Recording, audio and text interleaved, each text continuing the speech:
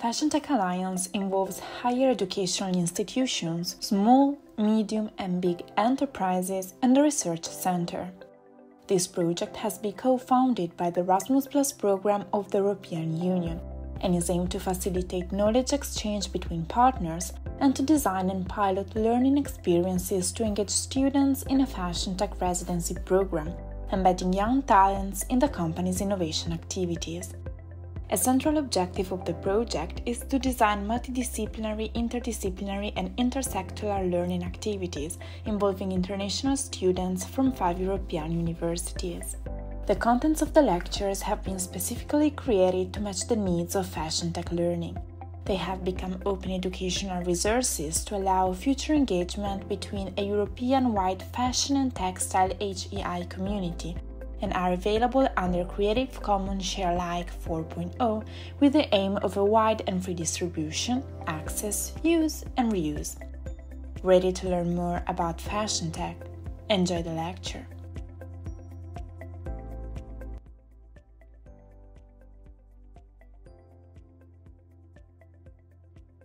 Today, I will have a lecture which is titled Perspectives on Digital Fashion Value Chains and Business Model Development. I am Rudrajeet. I'm an associate professor at the Swedish School of Textiles at the University of Borås. And predominantly, the focus of today's lecture would be on digital fashion value chains and digital business models in fashion context. So let me go through the table of content of what we will be discussing today. Briefly, I will talk about the general concept of business model. I will then go in explaining a little bit furthermore into the digital business model aspect, which is in line with fashion value chains. And then by demonstrating this with certain examples, some project examples, I will try to explain the fashion big business model and the fashion value chain context. So what is a business model? There are, of course, many definitions of business models. If you go through both academic and practitioner-oriented literature and documents, a plethora of definitions would be available, but some of them are more commonly used than the others. One of the common used ones is that a business model is a conceptual tool. It helps you to identify the particular business logic of a particular organization or a firm. Another definition says that it is a tool which helps you to rationalize how a firm or an organization generates value. And when it comes to generation of the value, how it creates value, how it delivers value, how it captures value. So as I mentioned, that there are more examples of definitions that you can find in, but these are the most commonly used ways of representing a business model. Also an ontological model. So there are different tools. After defining business model, we need to know what is the content, what is the structure of a business model. So there are different types of tools. One of the most prominent ones is called the business model canvas. It was developed by Osterwalder, and you can find many different online platforms where from you can download this. But in general, the business model canvas, which is, as I mentioned, the most commonly used way to depict a business model, is like a blueprint. It's a blueprint of a company's strategy, company or organization strategy. And as a result, it includes the structure, the contents, the business processes, what type of systems are used in order to connect to the suppliers, in order to connect to the customers, what type of products and services are rendered by the business. So these in general shows a visual way to depict a business. As I was mentioning earlier, it is a way to rationalize the value generation of a firm or an organization. That is how an organization creates, delivers, and captures value. So basically, it's a shared ontological language or ontological model which describes, visualizes, and assesses a business model. So as I was saying, what goes into this business model canvas? There are 9 elements which goes into the business model canvas. As you can see here, this describes a general business model canvas. The 9 elements, I will go very quickly through it. Most important question, apart from the contents or what we call the building blocks of the business model canvas, is when somebody wants to fill out a business model canvas, be it an organization who wants to create a mental and visual model of how they're doing the business, how they're creating, capturing, and delivering their values. So where to start from? Which component or which building block you should start from? So here, there are two different ways I will explain you. The starting point could be the business from the customer segment. Customer segment, which means that you list down a set of, I mentioned here top 3, but list down a set of customers who are your core, who provides the maximum revenue to your business. Once you have identified that, identify what type of products and what type of services that you are offering to these identified customer segments. What is the job that is being done through your product or service for the customer? How are you satisfying the customer? What you believe is the most important aspects of your products and services for the customers. So this constitutes the value proposition of your business model. Once you have done that, you identify how are you generating money or revenue streams within your business by providing these value propositions to your customer segments. How are you monetizing? What is the way of monetize your business in your as a part of your business model? Once you have done that, you go into how you're communicating with your customers. How are you delivering your business value proposition? Is it through e-commerce or is it through brick and mortar sales in retail stores or any other form or format? But how are you connecting? How are you making the product reach your customer segment? Once you have done that, you go into establishing how are you maintaining your relationship with your customers, either through social media or are you having some sort of a proper marketing strategy? What type of marketing strategy? So what type of customer relationships are you maintaining? After that, you go into the value delivery side, where the starting point is the key activity. Key activity means that what type of daily operations you are doing within your business model. What are the daily or day-to-day operations at the tactical level, the operational level that you are doing in order to deliver these values to the customers and the products and the services. Once you have identified these key activities, you need to know what are the key people, what type of knowledge base that you need, what type of resource base do you need in order to keep running your business, key capabilities in your companies. So that constitutes the key resources as a whole. Once you have listed down that, you need to know that are you doing everything yourself internally or integrally as a vertically integrated firm, or you are collaborating with key partners in your supply chain. Maybe key partners could be a digital platform if it's a digital business model. If perhaps you are collaborating with an IT service provider, or you are collaborating with any other player within your supply chain, maybe a social media platform. So these are the key players or the key partners without which your business cannot work. It's not necessarily or not accustomed to add the suppliers or your manufacturers here because they are just producing the goods for them. But often we also include them as key strategic partners within the business model canvas. And finally, you look into the top costs within your supply chain or your business model, which means that for doing these activities and by engaging different types of resources, what is the cost that you're incurring? What are the most costly aspects within your supply chain? And that is important to know because that will determine your the revenue stream minus the cost structure is giving you the profit formula of your company. The lower the cost structure and the higher the revenue that you generate, the higher will your profitability within your company. But that is not only the one way to fill out the business model canvas. Another alternative approach I have documented here, where you start from the value proposition rather than the customer segment. You can start from the value proposition, then move into the customer segment to determine that who is the right customer for delivering these value propositions.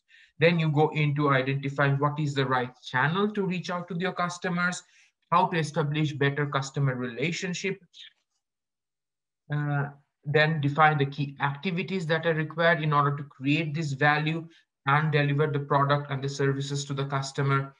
And then you go into it, narrating the resources, the key partnerships, and finally look at the cost structure and the revenue stream, which determines your profit formula. A secondary way or an alternative way. Perhaps there is, of course, no one-to-one relationship, but you can think that if you're having very novel product and a disruptively new product in the market, there, instead of starting with the customer segment, perhaps you can start with a value proposition, what type of value you are actually delivering to the customer by understanding the latent needs. On the other hand, for a product which is more market backed, based upon the market requirements, then you identify your customer segments and then weave your value proposition. So there is no one size fit all here, but for different types of products, different types of ways the products are being delivered into the market, to the customer, you can fill out the business model as you want to. There are other different types of value canvases as well. For example, this is a value proposition canvas.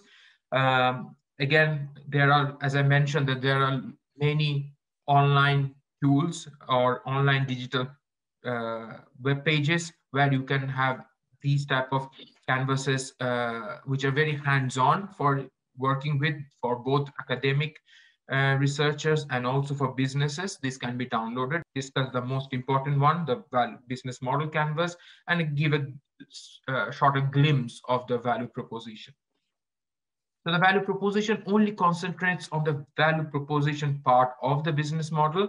There you identify what are the jobs that your customer is trying to get done. Based upon that, you design your products and the services to meet the latent needs of the customer in order to identify what the customer wants to do, what type of problem they want to solve. And then based upon that, you design those functionalities or design those aspects within the value proposition and render it through your products and the services.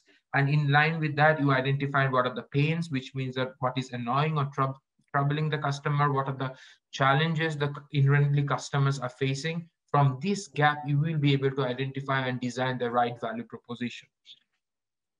What would make the customer happy, that means the gains, and how to solve this pain and how to create the gain, means how to create the value for the customer.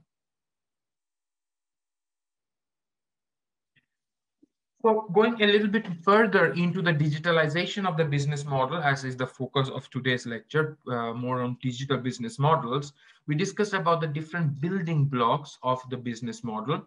So what are the key aspects where, or the main aspects where you can digitalize your business model? In line with the technology and electronic network diffusion, digitalization, as you see, and can compare this with the business model canvas, you can digitalize either the product or the service, which means the product, instead of a physical product, you make sell it through e-commerce. So you need to make a digital rendering of the product, or a particular service. For example, in fashion business sector, a fashion company could try to offer a digital avatar or a fitting service. So there you are offering a digitalized service. That will, in line with that, change the cost structure in your company, because it could change the pricing mechanisms. New costs could be added, like digital conversion of the product could be a new cost, whereas maintenance of the product in large amount of products in the warehouse or distribution costs could be sufficiently reduced. So there are then alternative cost structures that are connecting to the digitalization of the products and the services, and that can also be connected to intangible aspects of the digital goods, like you do digital marketing, digital availability of the product through different social medias like Instagram and so on and so forth. So marketing, digital fashion marketing could be an option connected to the digitalization of the product. At the same time, you are also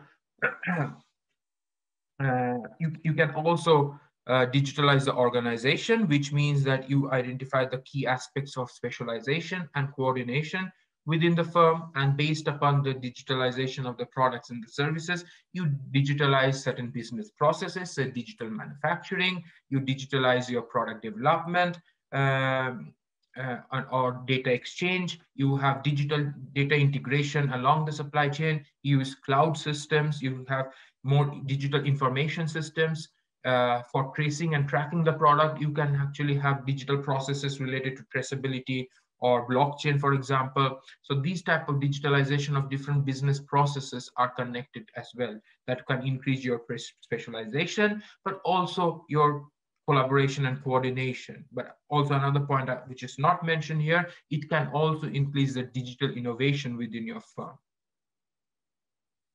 So just to give you an example, these business model canvas and the points to think about, as was mentioned in the previous slide, can help you to make a transition from the current state of digital business model that you are having or your status quo to a more better state or a more specialized stage or a more coordinated state, which could be the future state. So I'm giving you an example of a made-to-measure shirt brand. Because of data security reasons, I could not mention the name of this brand, but it is a famous SME which is offering made-to-measure shirts using biometric sizing in EU. So as you see on the left, the listed value propositions in its current digital business model is offering services to customers, a fast business-to-business manufacturing chain, having structured data of the customers because they're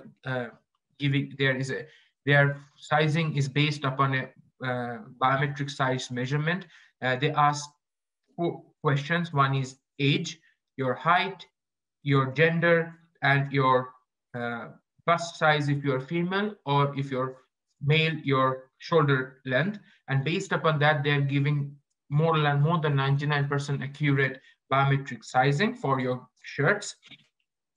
And these shirts are available, can be purchased online through their e-commerce platform. So there's a high degree of personalization that has been offered based upon your make-to-measure body sizes.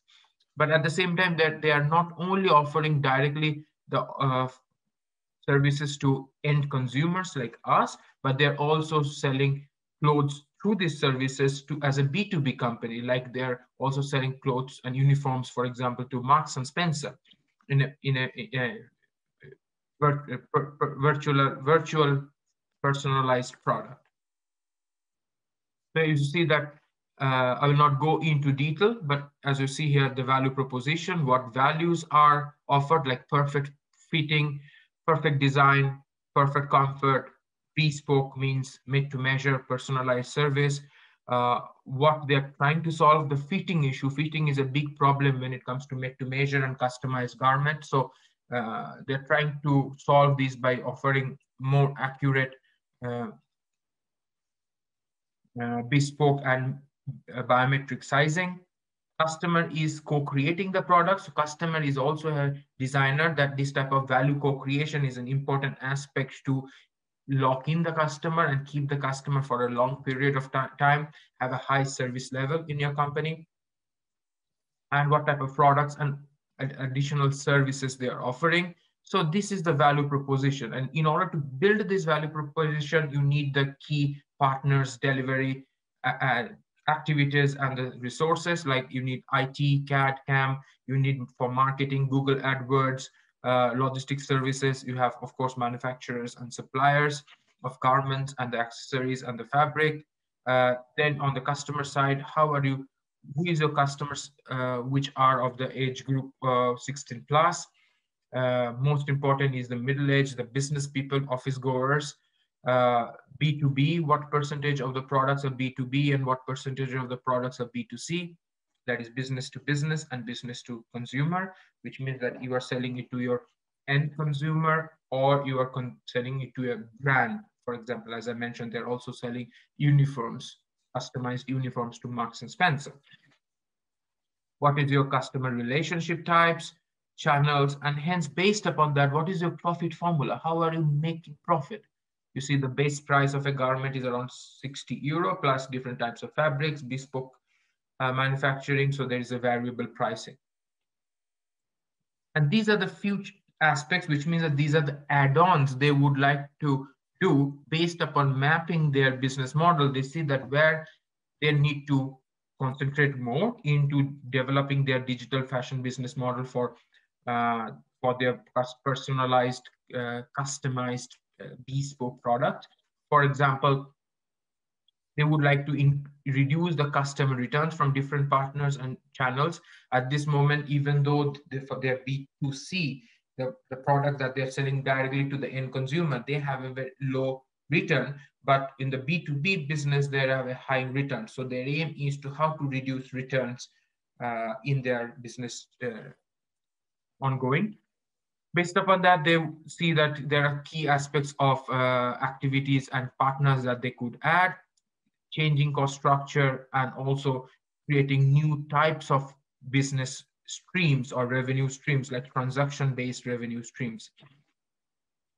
So you see that by mapping your business model along the business canvas, this visual mapping helps you to understand the scope for transformation, the scope of transition, and adding on what are the gaps. So this is also a way to analyze the business model gap and how to make a better transition towards higher performance or in a future state where you have a higher digitalization of a business model.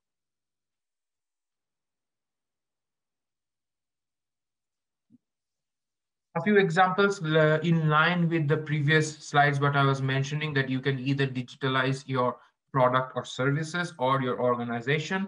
A few examples are there. For example, Nike ID, where you see that a customized, personalized feature of co-creating a Nike shoe is there. You can actually choose your color, choose your material, read a little bit of your styling, etc. This is a Swedish fashion brand called Eton Shirts. They offer a online service of the tailor store, and this offers you the possibility to customize different types of aspects within your shirt. You can first choose your fabric. Based upon that, you can choose your collar length, your style, your color, your button types, your pockets, etc. So different types of customization options are there for tailor store in Sweden. And then you have Shimasheiki, a Japanese whole garment made to order garment knitwear company, which is one of the famous in the world. Also, there is a British startup company, now it's an SME, which is called Unmade, which is offering also digital services related to production of knitwear, which is a locally produced, and also you as a customer can go into their website, you can actually order it, customize it, and personalize it, and the order has been placed and it's locally produced as well. So they call them actually a digital fashion company, digital fashion provider. Quite interesting how the companies do see themselves in the different format, different role, different business model that they perceive them into. Going into the digitalization of the fashion apparel organization, some examples. Eton Systems is a Swedish company which offers unit production system for garment producing. So here you see that how this type of unit production system can be used and integrated along the entire value chain here, from the product development and product concept stage to digital 3D product development, product data management system, marketing and sales, and then going into the production process and the production line.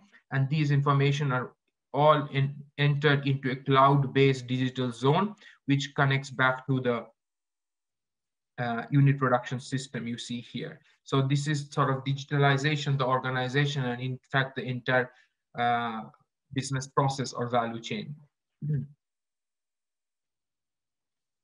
Rebot is also an interesting company. They are offering robotized way to sew products and fully automated possibility to sew garments. They have started with pillow covers, but now they are moving into sewing simple t-shirts, so that they, and the benefit you can see here, you can actually sew one pillow cover in 30 seconds, almost 30 seconds, reduces the amount of operation or handling time of the product.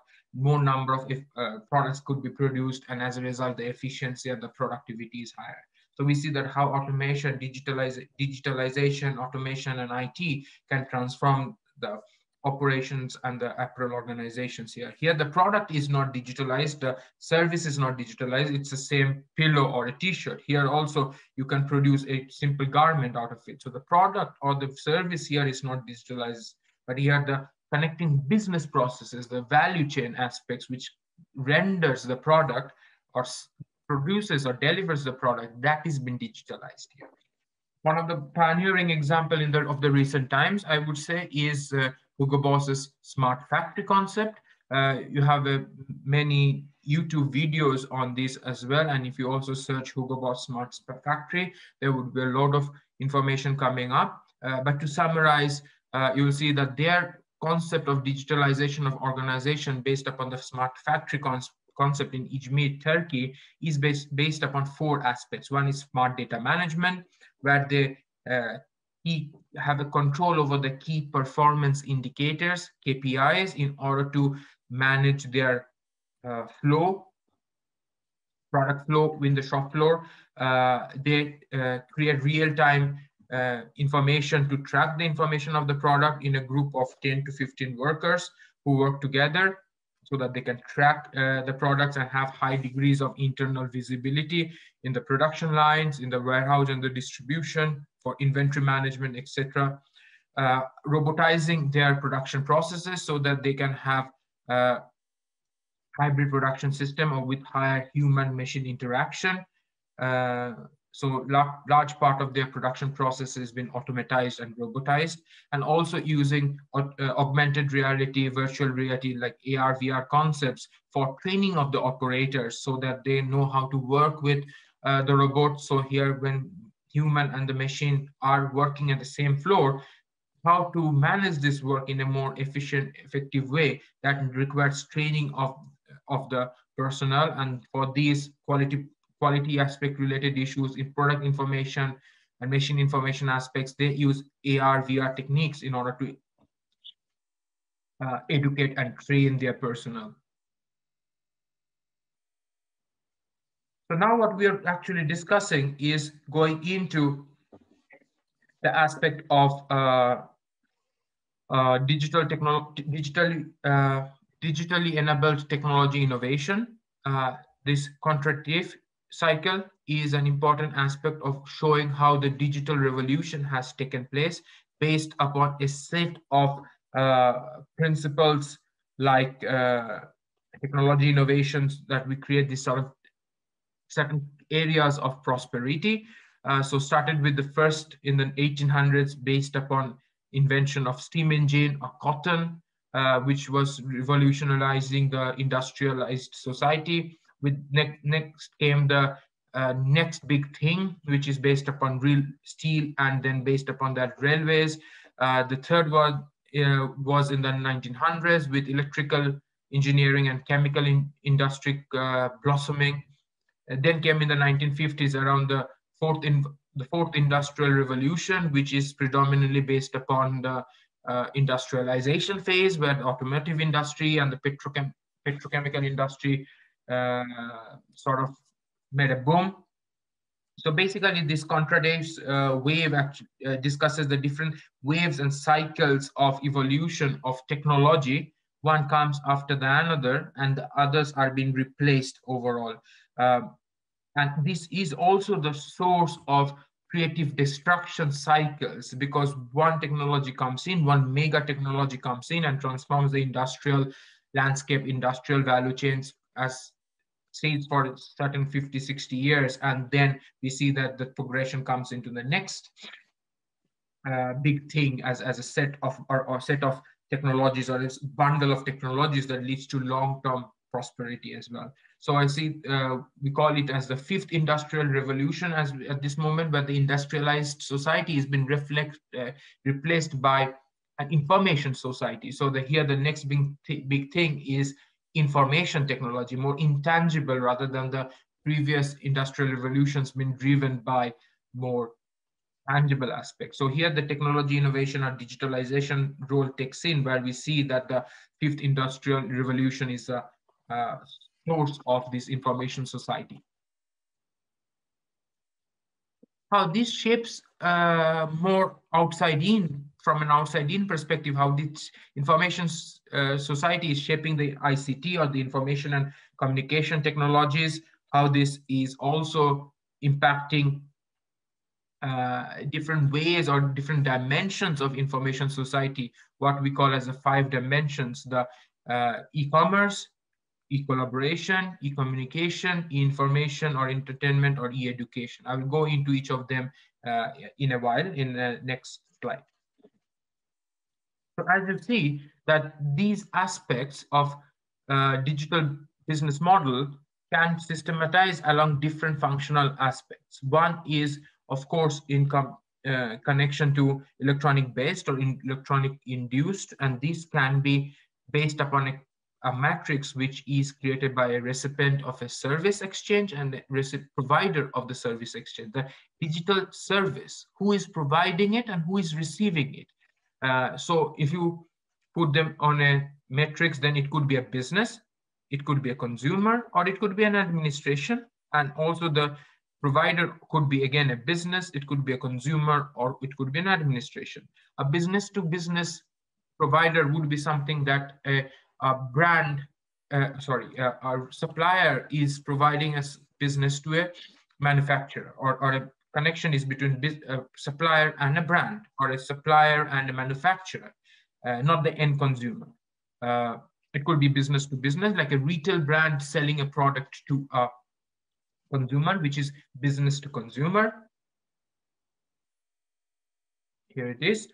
Then it could be consumer to consumer. A lot of peer-to-peer platforms for collaborative consumption are there. A lot of second-hand platforms are there for consumer to consumer based marketplaces. Social media, where there are a lot of aspect like for example Instagram, where you can sell peer-to-peer, block it, for example, or several second-hand places where you can sell peer-to-peer, which are more consumer to consumer driven interactions. It could be consumer to business, that the consumer is selling to a consumer, but through intermediation of a business, or it could be directly from a consumer to a business, like a rental, for example.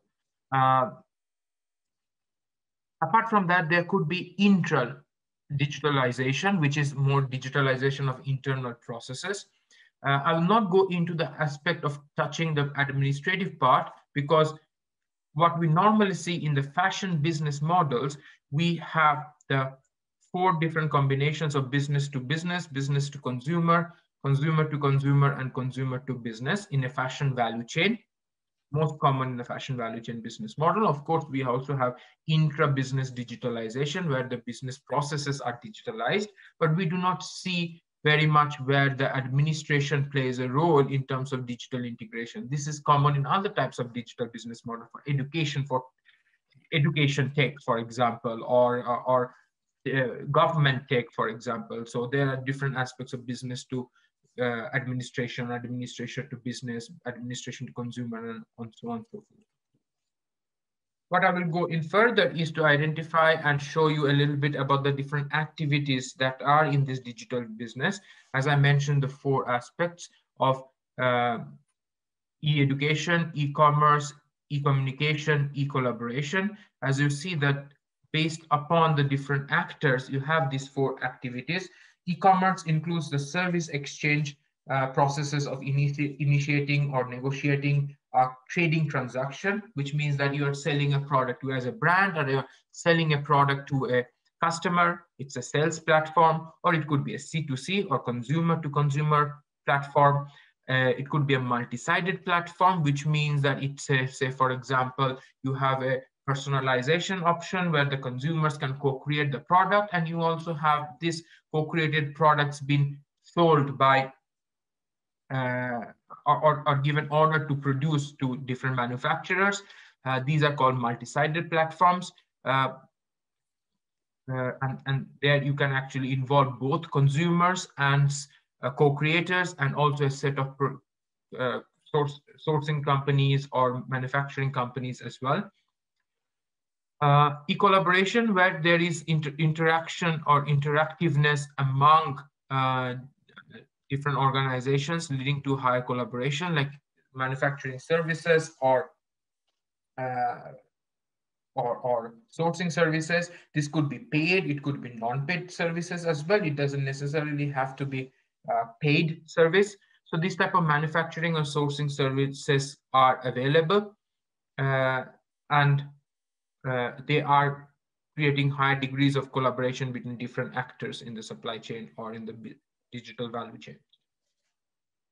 E-communication, provide communication platforms like service platforms or social media, through which also digitalization fashion business happens these days. And e-education, mostly in terms of creating training and education. This could be in terms of knowledge sharing platforms, like, for example, something related to traceability knowledge sharing, or some related to sustainability related knowledge sharing platform. This type of digital platforms could be knowledge sharing and knowledge building platforms as well. So different types of business models where you can see the digitalization of the activities could take place. So going beyond the business model, we have been so far discussing the digital business model, the components of the digital business model, the key activities which can be digitalized within the scope of the business model. But how does it connect to a value chain, and what is a digitalization of the value chain? Before that, you need to know a little bit further on the concept of value chain. A value chain is basically a set of activities or a set of business processes that a firm is doing in order to create value. A set of activities, like you have a raw material, say fiber, you do certain processes, you make yarn out of it, so then now the yarn has a higher value than the fiber. From the fiber yarn, you make and weave it into a fabric, then the fabric has a higher value or higher cost price point than the yarn. From the fabric, you make a garment, then the garment is having a higher value. So basically, this is a value creation step, stage by stage, or a set of business processes which adds value to the product in the chain. You need two different aspects of it. One is you need a set of assets or resources in order to create the value. And also you need a set of capabilities and competencies that needs to be there in order to create a good performance, or what we call competitive advantage by the firm. So underpinning the business model, there is always a value chain. So what we see that the digital landscape is transforming this value chain. What we discussed is the value chain will then comprise of a supplier, manufacturer, wholesaler, retailer, and the end consumer. And in between, there is a certain transaction and distribution. The product moves from the manufacturer to the wholesaler, and so on and so forth. And there is a transaction that the customer is paying the retailer is paying the wholesaler, and so on. So there is a certain intermediation between manufacturer and the customer, which is done by the retailer. And typically the retailer mostly in the fashion value chain has the highest power. And that is because they are the ones which are directly in connection to the, or in contact with the end consumers. But with digitalization and digital platforms or digital activities, what we see that there is a scope of higher disintermediation, that you can have direct trade between digital trade or e-commercing between the manufacturer and the customer. You can have logistic service based upon on-demand services between the customer and the manufacturer. So the intermediary role of the retailer, which was giving a large amount of power to the retailer because of increased market transparency or digital transparency is creating lower market entry barriers. So the manufacturers can sort of go in and create more end-to-end pipeline integration within the scope of digitalization. We see that even though if it's not the manufacturer, we see that there is a higher scope of bringing down the power asymmetries within the value chain that historically has been controlled by the retailer. We see that higher degrees of end-to-end integration is possible through the digital value creation opportunities. So just an example here, we'll see that this gives rise to many new different novel ways of thinking about fashion value chains rather than this type of intermediary based value chains. We see that a much end-to-end digitally integrated pipeline based value chain can be foreseen. And that creates a much more integrated, enhanced possibility of creating a digital fashion value chain. So what we see is in different cases from the traditional online chain where we see a lot of changes in the customized online fashion chains, where we see there are changes in shopping experience, customer loyalty would be higher, the time to deliver the product to the consumers, which is called the lead time, is lower, it's getting shorter, amount of inventories in the system gets lower, so you are lesser based upon forecast and more you are demand driven. As a result, your retail performances are improving as you are moving from a forecast driven system to a demand driven system. Different aspects like how much products you are selling at full price, how much of the products are lost sales, the returns aspects, these are much lower.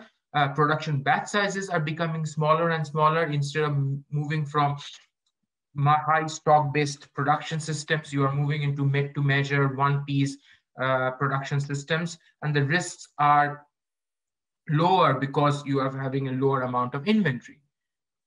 And finally, when we move from even further from these customized online fashion chains towards a more integrated end-to-end fashion value chain, there we see that the shopping experience are more co-creative and inspiring, that you have a different channels of reaching out to the customers through social media. You are offering different activities like fitting services. You are offering avatar in order to drape your products on and see how you look into with the products to the customer. Customer loyalty and customer lock-in as a result will be higher.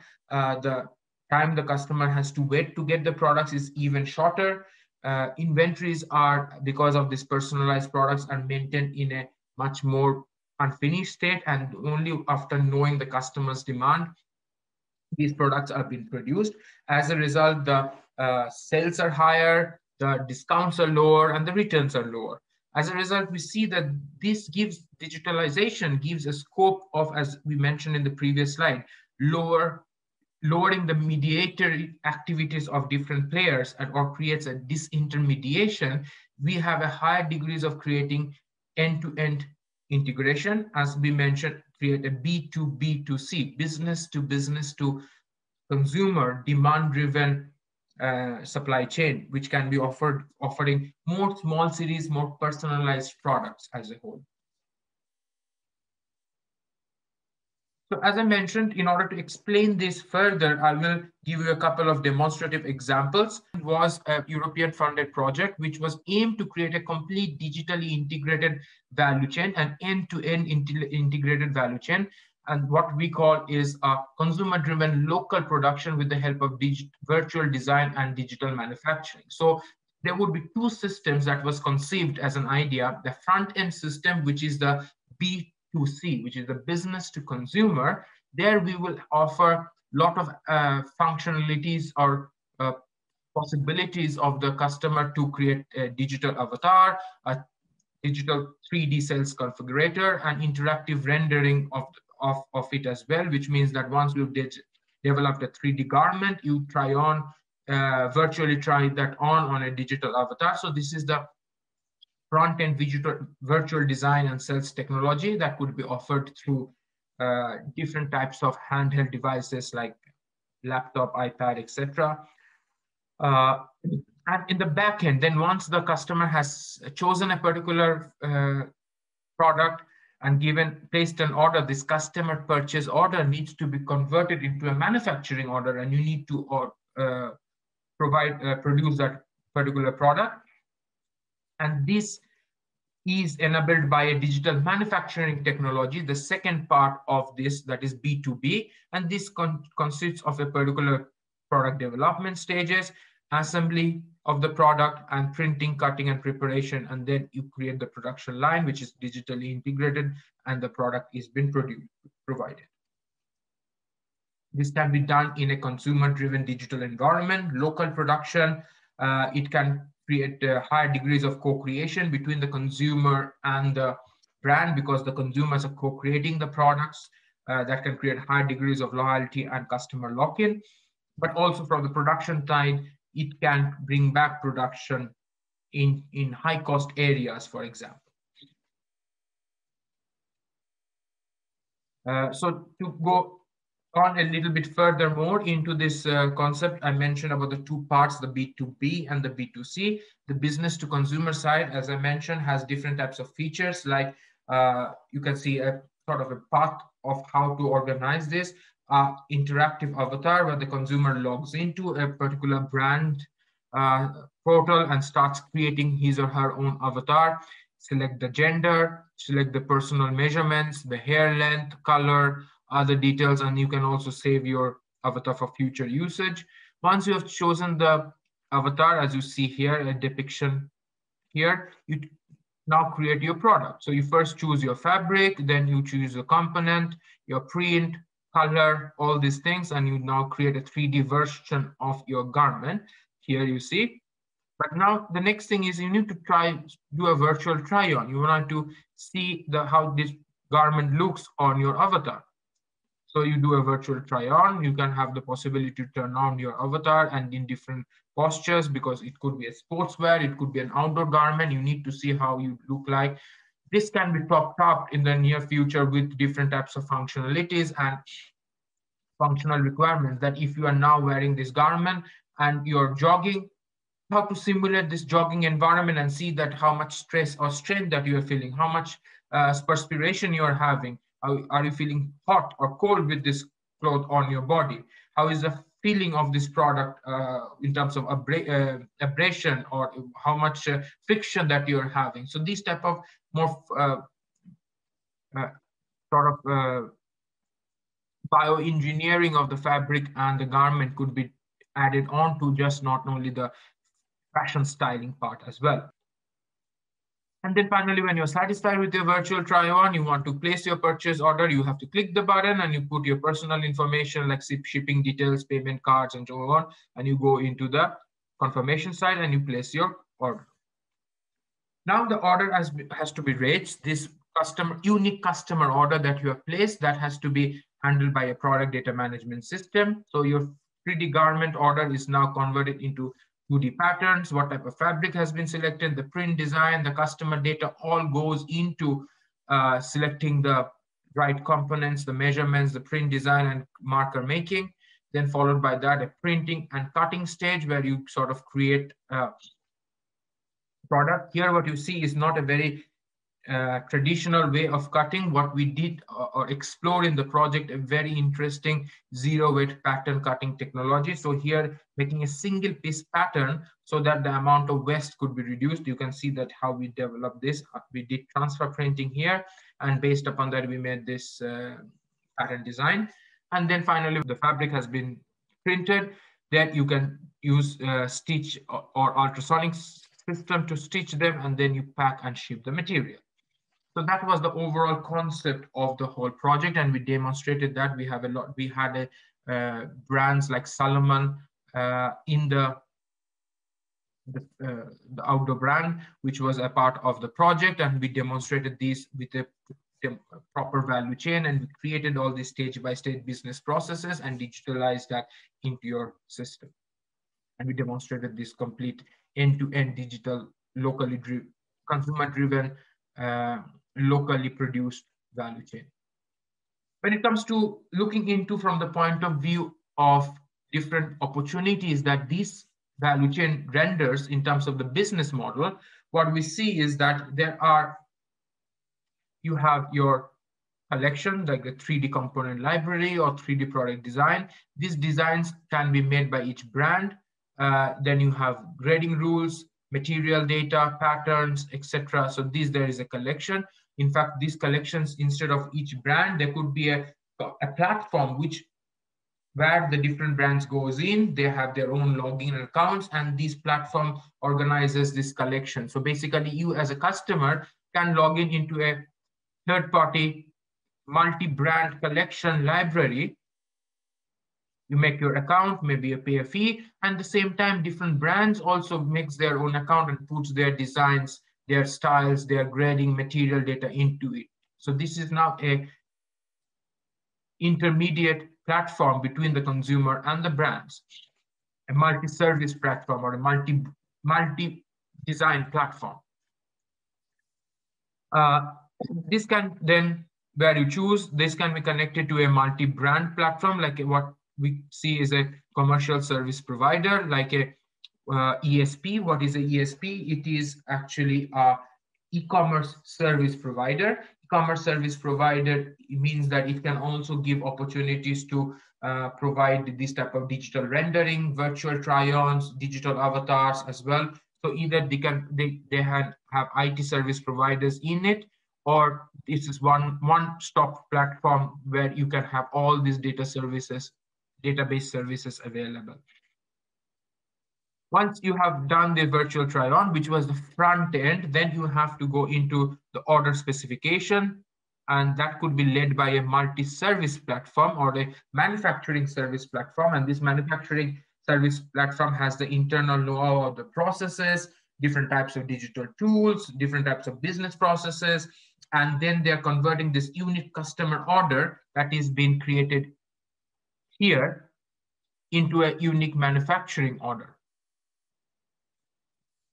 Once the manufacturing order has been placed, that goes into a production place. And this production doesn't have to be one particular factory. It could be a network of factories, what we call by the concept of open manufacturing, based upon the availability and the matchmaking between the type of product you have ordered and the right manufacturer or the supplier of the product. That particular order can go into the right customer.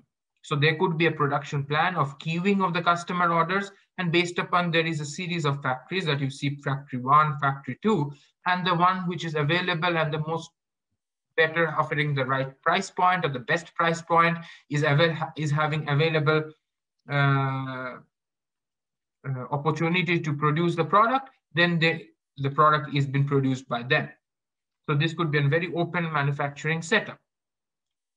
What type of earning possibilities are there? Here you see that here it could be some sort of a service charges to the service provider. The brand gets service charges for putting them into the system. Here also a manufacturing service provider has a manufacturing price. So what you see that different scopes of different types of disruptive business model in this very novel digitally enabled consumer-driven local value chain we see. We can have a multi-service marketplace that you see here with the front end of e-commerce service provision and a manufacturing service provision. And you can also have a digital local manufacturing as a service, like open manufacturing setup here, where the buying of the competitive manufacturing skills can take place.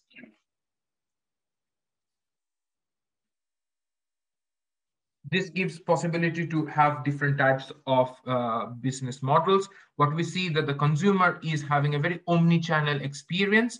They're logging into having an account and logging into a commercial internet marketplace provider, as was mentioning, where they can see all the digital collections provided by different types of brands, because different designer brands, branded retailers are also having an account, and they are having this online bespoke garment service, and they are having an account on this internet marketplace thing. So the front end of is e-commerce service provider. Different software companies having solutions like fitting services, 3D design services, sales configuration services, avatars, etc. They can also offer to sell or lease different softwares on this platform. And then these are multi-brand online stores with our inventory and offering a cloud service. And this is connected to a manufacturing as a service system, which is a very flexible set of mini factories, and flexible in the sense, as I mentioned, that one order is raised and based upon the matchmaking between the order that has been placed and the availability of the right supplier and the manufacturer, the order is been allocated. So we see that different types of business formats are potentially seen in this very digitally interconnected platform model.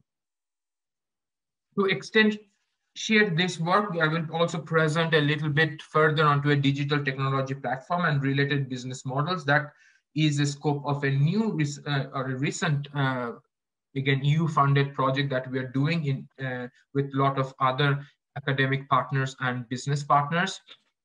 This digital platform is aimed towards this B2B2C integrated business model and value chain, business to consumer. From the business to consumer side, it aims at creating a computational interactive digital system with interactive communication between the consumers and the professionals, very much in line with what was us mentioning in the Roll to Back project. Create virtual garments, create personalized digital solutions or design solutions. On the back end, in the supply chain side, moving from a very traditional supply chain to a very knowledge-based supply chain with more manufacturing as a service, which is fully connected, providing products in small batches, as a result having a very flexible manufacturing system of small series manufacturing, small batch manufacturing, also fast delivering and quick response. This offers a scope for offering different types of e-training tools, e-education tools, in terms of cloud computations to the consumers, to the brands, multi-ended interfaces, and also much more high degrees of data transparency in terms of digital data interchange and exchange. And that is the source of the development of a complete B2B2C interactive business model per se, where we see that these type of business models could be adding value to in different ways for enhancing e-commerce experience, for enhancing local networks of producers of customized products in small series and more fast manufacturing in a high cost environment. This can be also enhancing vertically integrated manufacturing in order to have a very completely integrated, enhanced and interactive supply chain for delivering customized products. These customizations, as I mentioned, could be in the style, content, but also functionalities of the product. But also customization also includes to additional services like training services, communication services, data handling services, etc. So when it comes to the profit formula, how in these different business models, different structures of a very end-to-end digitally integrated value chain, how to create profit, we see that there are different options that is possible. One, we see that the consumer buys the product from the e-commerce service provider at a price, which is a market price. The e-commerce service provider pays a manufacturing cost to the manufacturer, and the manufacturer pays a material cost to the material supplier. And here the e-commerce provider is a part of the branded company, one brand and their e-commerce channel. What we can transform is that what if the e-commerce service provider is a multi-brand e-commerce service provider, and the brand companies all log in and have an account in this multi-brand service e-commerce service provider, and the e-commerce service provider provides a margin to the different brands. So the rest of the structure is similar, but only thing is that the e-commerce provider is a multi-brand, and it gives a margin to the brand, and it's not a part of the individual brand. Like often you see that Zalando, for example, or many other multi-brands, which are e-commerce service provider. They have perhaps their own line of private label as well, but they are also selling other brands products. A more transformational profit formula that we have been discussing in line with the two projects earlier as a futuristic way is that we can see that here the e-commerce service provider could go into a market pricing with the consumer, but also here we can add a manufacturing service provider, that there is a multi-brand, multi-service manufacturing service provider, like in manufacturing as a service, and there is a service surge which is provided by the e-commerce company to the manufacturing service provider, and then so on, a manufacturing cost and the material cost. So we see the different types of profit generation formula, or basically the revenue streams, are different when it comes to the different types of value chain models.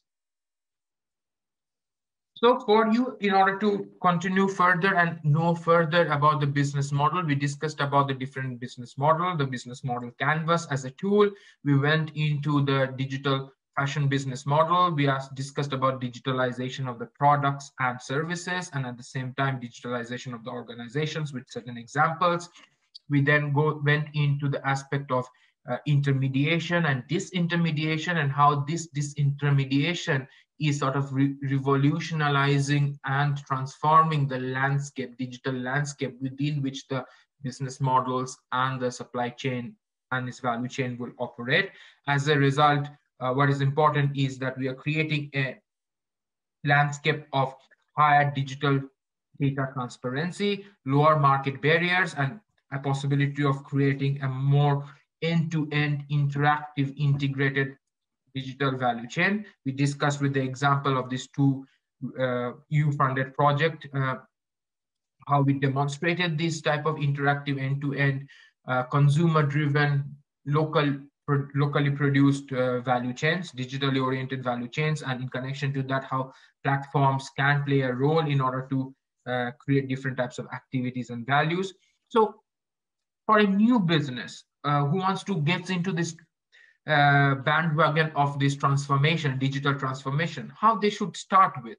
So here you see that there is a step-by-step guideline process. Before you start, you should gather a key team you should employ within your company in order to map up your competitors, map up your business model. Then start off with mapping the most important, most critical aspects of the business model. What we discussed with the example of the make-to-measure shirt. With the current state, they identified only after this visual mapping, they were able to identify where are the focus areas for attention in order to transform and add on to the new aspects of the digital business model. Once you have done that, you connect this with your building blocks of the business model, of where these most important aspects lie along the business model canvas. Does the attention needs to be in the value proposition, in the customer segment, revenue stream? Where does it lie? And based upon this, only you will be able to create a clear blueprint of where the attention to transform your digital business model is required. Either you incrementally change your digital business model, or you are transforming from a very non-digitalized business model, analog business model, to a very digitalized way of organizing your business. Then also think about the current state where you are, and from there review what you are good at, what you are not good at, and based upon that create a more impactful visionary model. These are then the source from this source of current business model, and the next steps creates an insightful way to understand what is the future business model. If you want to know more about this step-by-step guideline, I will recommend you to this link. And also in the next slide, as you see that there are several online tools for business model development, which are very self-explanatory. So you will be able to go in and explore yourself and work on, try your hands, make your hands dirty with these websites. And there will be a lot of lessons learned. Some supplementary readings on digital business model, on the book, Digital Business Model by this guy. You can download the entire book online free of cost via this link. And there are also 2 add-on journal articles that you can available, that is available as well for reading. So thank you. I hope you enjoyed the lecture. Bye-bye.